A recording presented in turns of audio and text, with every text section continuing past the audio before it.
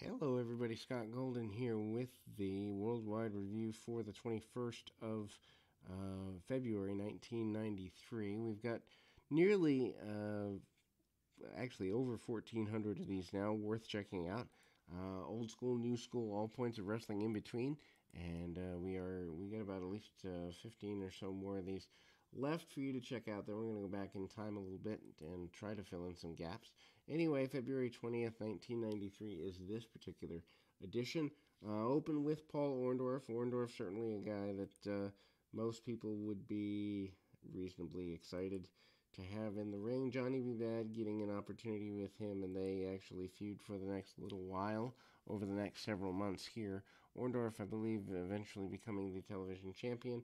Orndorff goes to work on the arm of Bad with both arm bars, arm drags, and the like, and then Bad hits an inverted atomic or a regular atomic drop, a la Bob Backlund in the 80s. Don't see that many atomic drops anymore these days in the sport. Kind of a sad thing. Interesting that moves don't translate generation to generation, I suppose. Back elbow by Johnny B. Bad, and again, some pretty big thing. Big,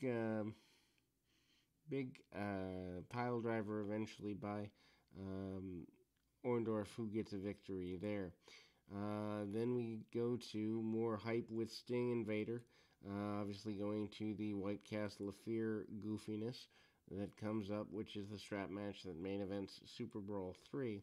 We move to another enhancement talent match. John Peterson here against what ends up being Lord Steven Regal. I believe he's still a babyface at this point, though. I don't think he does the Lord Steven thing for another couple of weeks. English style, European uppercuts, hop over, and really basic stuff. Grabs a head, takes a head. And Regal certainly not a guy who wants to take a backward step unless he absolutely has to. Kicks to the midsection and other things. Regal with a roll-up pinning attempt after a couple of uppercuts and a victory there. I think the plan originally was to get him over as a babyface, and it just didn't work out. I don't really ever remember hearing there be talk of to the contrary. Anyway, Shane Douglas in with Sergeant Buddy Lee Parker. Douglas moving a little bit away from the tag team division for a couple of weeks, not permanently, but just for a little while. And Parker is in a headlock position for a couple of minutes. Doesn't exactly go the way he wants it to go. Douglas remains on his opponent pretty steadily and aggressively for the next little while. Ultimately, we see that Douglas gets a snap suplex up and hanging in the air for Shane Douglas. Shane Douglas then again manages to um, basically make the sign of promise to his father. He eventually does get a couple of elbow drops and eventually gets a victory soon thereafter.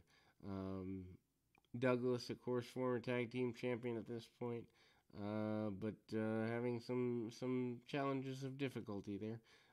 Doesn't exactly land on his feet on the attempt that's there. Belly to belly suplex, as was taught to him by one Magnum TA eventually, and there we go. Hype for Super Brawl 3 is in the control center there. They continue to make that seem like a really big show with the return of Ric Flair, among other things. Of course, Flair gone, pretty simply. 10-minute time limit for the WCW Television Championship Tournament. Max Payne and Marcus Bagwell. Bagwell hits some hip tosses early. Payne uses power where Bagwell uses speed. Bagwell still your white meat babyface in this era, and spins around, comes up and over, and again we see Bagwell with a couple of arm bars after some drop to hold work. Payne obviously having the power advantage and also able to backdrop Bagwell. Tries to slow him down and keep him off his feet, so to speak. Uses the hair to his advantage upon occasion as well. Payne eventually gets the attempted modified victory. Doesn't get all he wants with the back elbow by Bagwell, and things kind of go a little off kilter. Bagwell has the guy miss him, and that doesn't go very well either. But eventually, Max Payne does score the victory and advances into the next segment of things. Barry Windham up next, mere days before his Super Brawl run here. Windham, of course, doing the leather jacket thing, doing more heelish stuff. Ricky Steamboat is his main opponent here this week, and that is a super match worth going out of your way to see. Power by Windham, speed by Steamboat, styles clash, and they have a history that goes back, obviously, to the Clash deal back in November, December of the previous year, but also just a history of Steamboat stepping in to be a mystery partner going all the way back to 1991. Good story there. Back suplex by Steamboat, and he is pretty dominant of his opponent. Half crab by Steamboat follows up. Needless to say that Windham is not a easy guy to deal with here.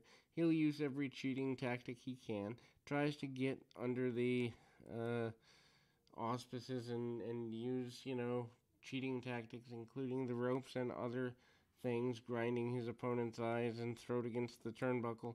Gut wrench suplex by Windham doesn't get him the advantage he wants for very long, but then it turns into a brawl, and because of his size and weight advantage, Windham has the advantage there.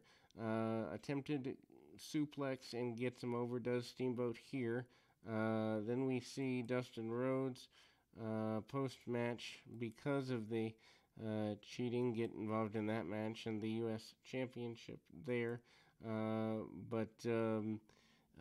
Indeed, Windham does get a victory right before the big Super Brawl deal going forward. Vader is out next, and Vader has only a couple of minutes. Squash match here. Choke slam, power bomb, basic stuff. Vader looks to be in top condition after a military press with the choke slam and all the other stuff.